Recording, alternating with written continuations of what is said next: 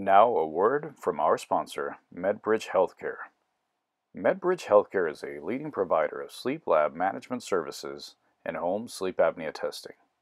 Medbridge partners with hospitals, healthcare systems, and medical academic institutions to offer comprehensive, fully integrated services for sleep disorders. Hold up. Folks, we've got some exciting news for you right now, right here on Sleep Tech Talk. Want to let you know that we are looking for 2023's Person of the Year. That's right, Sleep Tech Talk's 2023 Person of the Year. How are we going to do that? Well, listen up. Any guest that's been on the show so far, and any guest that's going to be on our show for this year, 2023, are all nominees or all candidates for this recognition. And how you can help is by listening and or viewing that specific episode. We're going to be counting the number of plays for each episode. We're going to be counting the number of listens for each episode and taking that into consideration. If you have anybody that you think should be a candidate, let us know. And we will see what we can do to get them on board as a nominee. At the same time, we need your help to make this happen, to select that Person of the Year. Along the way, we hope to introduce some other awards as well, but in the meanwhile, do everybody a favor, do us a favor, and listen in to your favorite guest. So by early next year, 2024, we'll be announcing the winners. Now back to the show. Lights out. All right, welcome everyone once again to another episode of Sleep Tech Talk. If you don't get it right the first time, we get it right again. And with that being said, we have a fantastic episode with a fabulous guest here with us. Thank you all so much for joining. We can't appreciate you enough for all the views, all the listens, all the likes, subscriptions. Most importantly, do not forget to share this with your friends. We've got so many sleep techs out there. Be sure to spread the love. With that being said, Emerson, what's going on today? Who Jerry, do we have? Yeah, we've got a great guest coming to us from the Twin Cities of Minnesota. Dr. Audrey Wells is joining us today. We're very excited about this. Dr. Wells is the founder and CEO of SuperSleepMD. She studied medicine at the University of Michigan. She's a Wolverine and is board certified in both pediatric and adult sleep medicine through the University of New Mexico. She has been practicing for many years and is really here today to tell us about what she's doing with SuperSleepMD. It's an innovative way to practice sleep medicine, and we're really excited to have you today, Dr. Wells. One of the things that we love to take a moment to do is just ask how you got into sleep medicine, because clearly in medical school you have lots of options. What was it about sleep medicine that drew you in? Yeah, that's a great question. It kind of dawned on me when I was at a conference for ATS, American Thoracic Society. I was in a day-long educational session about cystic fibrosis, and ironically, I was falling asleep. So I got up to walk around and I saw another session going on all about sleep medicine. And truly, that's the first time I even learned that was an option. At my training program at WashU, I was doing pediatric pulmonary medicine and kind of bumping up against the limit of what I could tolerate with overnight call and being in the hospital long hours. And so it was kind of this intersection of serendipity and personal need because I realized on some level that I wasn't going to be able to sustain the ICU environment. So I ended up switching. I got into the sleep medicine program at UNM, which is a fantastic program there, and ended up getting fully trained through the fellowship, and then went on to have a nice career basically talking about what I love, which is healthy and sustainable sleep practices. Now you moved to Minneapolis, got settled there. How long did you practice in sleep medicine, and how did you kind of transition from the traditional brick and mortar world of sleep to where you are now? I was practicing in Albuquerque for 10 years before I left, and we moved up to St. Paul, Minnesota. Um, and at that point, COVID hadn't happened yet. So it was a more traditional employed position where I was going to a couple of different clinics to see patients. In the COVID era, as you know, there was a quick transition to seeing patients remotely through telehealth. And fortunately, sleep medicine is really amenable to that. And for me, I like efficiency. I like to keep things snappy. And so just having, patients access to me through the telehealth platform ended up being a real eye opener for how efficiently that could be run.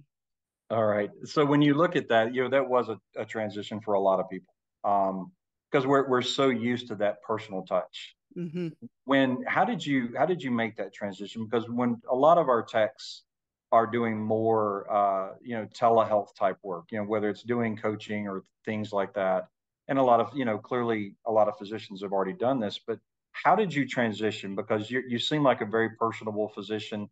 How did you maintain that in a telehealth or virtual type environment? Yeah, I think there's a learning curve with that. There's the technical issues that can happen. There are kind of, I think there's a need to amp up the connection through the screen, which can be difficult for some people. So I think just really paying attention to what level of connection I was making with folks that I was trying to help went a long way in kind of enabling trust for that doctor-patient relationship. So spending a little extra time, asking about their experience with the pandemic, asking, how things have been affecting them. Were they able to still enjoy themselves and get away from their kids or their adult children? Because, in lockdown, everybody was kind of going stir crazy a bit. And it could certainly affect their stress level and sleep. So reaching out and trying to connect with people on that level, I felt was always a positive thing. So, Doc, that's a very interesting piece that you just said right now. So, would you say your bedside manner had to change or adapt to the changes because of the telehealth situation? Um, a bit. I think that just being really acknowledging of any barriers that patients would have to get to the telehealth platform help them to feel more comfortable. Like, how long did they have to wait before they had an appointment with me? Were they able to get their documents signed, the questionnaires done? Were they able to get on screen? Okay. I think that just helped to slow everything down. Now we're here to talk about you and your symptoms. So how did that, you bring SuperSleepMD along? At what point did you feel like, I love tipping points. Yeah. When was your tipping point to realize, this could be the best way to deliver sleep medicine? What was your tipping point moment? And what did that transition look like? When I was seeing patients in my employed position with the University of Minnesota Physicians Group, it became clear to me that this online interaction was efficient. And then I realized this could be scalable even. And one of my frustrations with sleep medicine and maybe the medical delivery system as a whole is that it can be a barrier. So routinely, patients have had to wait to see me for 2, 3, 4 months just to get an appointment. And then their sleep study is scheduled out a number of weeks or months later. And then they come see me again for their results. And then, this whole time I'm trying to convince them that their sleep is important. And yet the timeline does not support that at all. In addition, I was very frustrated with this idea that all I'm doing is diagnosing diagnosing. And sleep apnea is the main thing I'm diagnosing because that's kind of the bread and butter, along with insomnia, of sleep medicine. But I'm not really using my skills to help people get treated in a way that is sustainable, where their sleep is improved, where they're not having bed dread at night when they think about putting on their CPAP mask.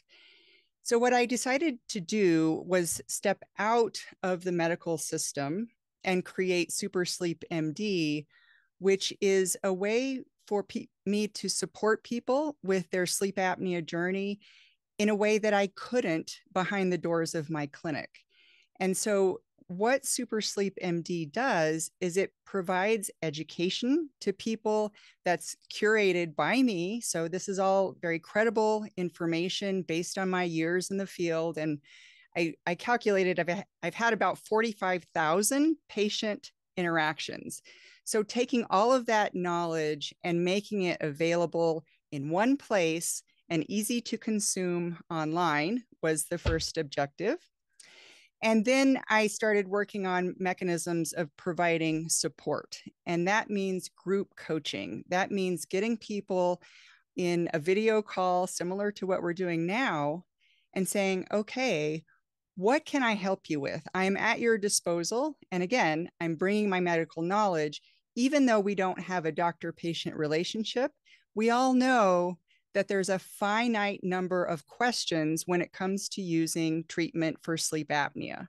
And I look at that broadly. So it may be CPAP, it may be oral appliance, it may be surgery, whatever the patient chooses, I can help them to work through the bumps in the road.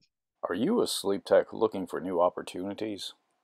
Well, Medbridge Healthcare is one of the largest employers of sleep technologists, and they are growing. If you are a sleep technologist interested in a new position, potential paid relocation, or looking for a career advancement, consider a career with Medbridge Healthcare. Now back to the show. I love that concept that you just mentioned, the finite number of issues. And when you have that group situation, what I've seen in my experience as well is that there are a number of people that have these questions but are almost afraid to ask. But when you have the group there, somebody or the other will speak up, and they'll have the same question somebody else had who was afraid to speak up, and that fosters a discussion, and those people who were relatively quiet begin to join in the conversation. Is that what you've been seeing in your experience now? You're exactly right. And I think it's really helpful from a reciprocity standpoint as well. People want to help each other. That helps you feel like you're not so alone in this process. It helps you kind of normalize the idea that this this treatment, however it looks for you, somebody else is going through it. And I think also some people are not able to pinpoint their question very well until they hear it from someone else. And then a light bulb goes off and they're like, yes, I'm having that trouble too. I just didn't know how to articulate it. That's incredible because, when you look at Jerry and I spending years with Philips and Respironics, it was so frustrating with the CPAP patient because you look at the data and pretty much after the DME gets them past that 90 days, the attrition is ridiculous. Yes. There's really that connection is lost. So how do you maintain the connection? Because I think that's a key element to this. I mean, there's nothing. I mean, we've got plenty of data that talks about empowering the patient, educating the patient, but how do you hold on to them and keep that connection that really can pull them into a lifetime of change? This is a fantastic thing to talk about because I think it's a piece that's missing from efforts to increase adherence to CPAP treatment, especially, but even some of the other sleep apnea treatments could benefit. I did two things in addition to kind of taking things into the online space. I went and got board certified in obesity medicine because I wanted to understand how people who struggle with their weight have that overlapping issue with their sleep. And the two are bidirectional. The other thing I did was I became a certified life coach. Now, I already had the cognitive behavioral therapy experience from treating people with insomnia, but the life coaching principles are very accessible for behavioral change. And that's really what we're talking about, right? We're talking about incorporating a machine into your nighttime routine. It's taking up real estate on your bedside table. And yes, you're going to look like a fighter pilot, but the trade-off is, the value is, you get healthy sleep, your brain gets a continuous supply of oxygen and a reliable supply of sleep so that you can function better. Now, one of the things that I try to do is be humble at all stages of the process, because I'm learning just as much as the people that I interact with. And that's because I'm a human being and I have sleep problems too. Surprise. So even as a sleep medicine doc, I still have problems with my sleep. And I try to relate with people on that level, because I think in a way it's reassuring that this is a very organic process. So in addition to the website that has my courses and the group coaching experiences, I also created a private Facebook group where people who have sleep apnea can go and kind of talk about their questions. Even though it's not in real time, there's still a lot of reciprocity with this group. And I think, again, it's really helpful to know that you're not the only one, and there's value to be had with kind of finding your people.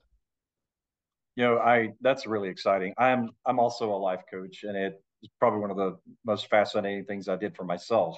Yeah. I think I benefited more from it than the people I coach. But how do one of the things, especially in sleep technology, we've got a lot of techs that have moved into coaching roles. How have you really incorporated that as a physician? Because, one of the things I'm enjoying about our conversation today is so many physicians, they diagnose, they prescribe, and that's really the end of the relationship. You're really doing patient care at a whole nother level, because you're invested in their life journey. How have you brought coaching into that? Because there's so many different strategies that life coaching teaches in the certification. What have you done to build that into this process? Because I could see that being a key piece of why you're able to create that long-term connection with the patient. It's I think in sleep medicine, there's this idea of a sleep coach. And in my mind, it's a little bit different than what I'm doing as a coach for the one-on-one clients that I see. What I do for people is to kind of help them through that relationship with themselves. And you may be able to identify with this a bit, but when you're lying in bed at night in the dark and quiet, you're with yourself in a way that you're typically not during the day, with all kinds of distractions. And we've always got these guys. So if you don't have a great relationship with yourself, if you don't trust yourself to follow through with the practices that are good for your health, that tends to translate into problems with getting to sleep. You're not managing your stress. Something's out of alignment in your life. You don't have integrity, or you're kind of waking up in the middle of the night, replaying all of the problems that you had during the day. That's where life coaching comes in, with cognitive restructuring, questioning those maladaptive beliefs that are going to just erode any sense of calm that you need to get back to sleep. So it's a little bit different than like, okay, let's use your CPAP mask every night. It's digging deeper and really a workout for the mind. What is your experience? I'm curious. It's been interesting. I think that you're right. It's, for me, I've found that, how do we tie people to a greater objective? Because I think so often, when we look at where coaching began in healthcare, I remember having a coach, through my payer, and it was terrible. It was basically, well, did you do this? Did you do this? X, Y, and Z, versus, where do you want to be with your health? Do you care about grandchildren? Walking your daughter down the aisle, and how do you want to spend the last 10 years of your life? right?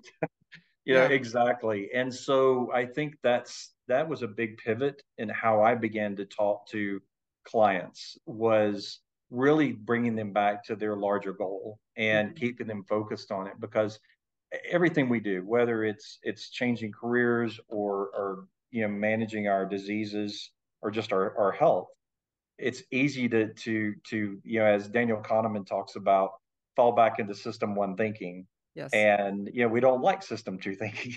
We like to just keep it simple. And I think that coaching pulls the person back and says, okay, system one, or the one you had, wasn't really working.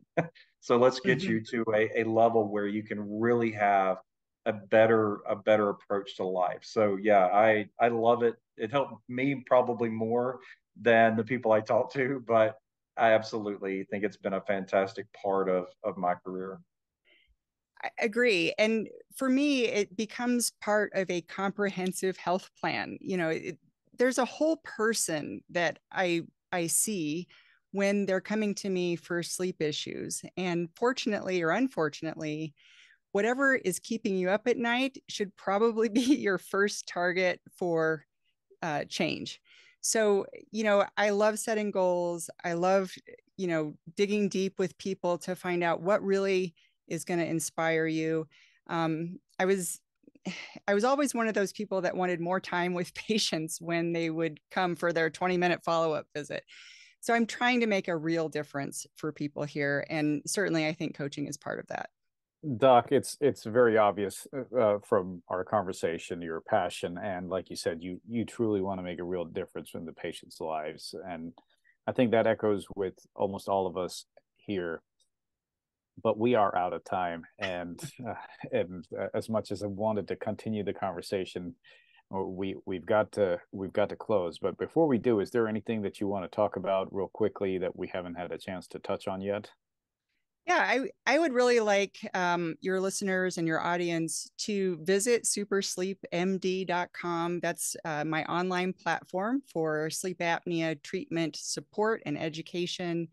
Additionally, in February of 2024, February 6th through the 12th, I am hosting an online summit called Sleep Deep: New Approaches in Treating Sleep Apnea and Insomnia. It's free for the week that it airs. I'm interviewing experts in the field. It's a really exciting way to elevate these two conditions into the public eye and get a handle on what it means to get treated and finally get the healthy sleep you deserve. Wow, that's amazing. Free education, and we can't say no to that. So we'll be sure to have that information in the show notes. And Doc, thank you so much for joining us. We sincerely appreciate it. My pleasure. Great to talk to you. And folks out there, great talking to you as well. And folks out there, thank you so much once again for joining us. It's been excellent. Don't forget to like, share, subscribe, do all the things, and be sure to stay tuned until the next episode. And until the next episode, we say lights on.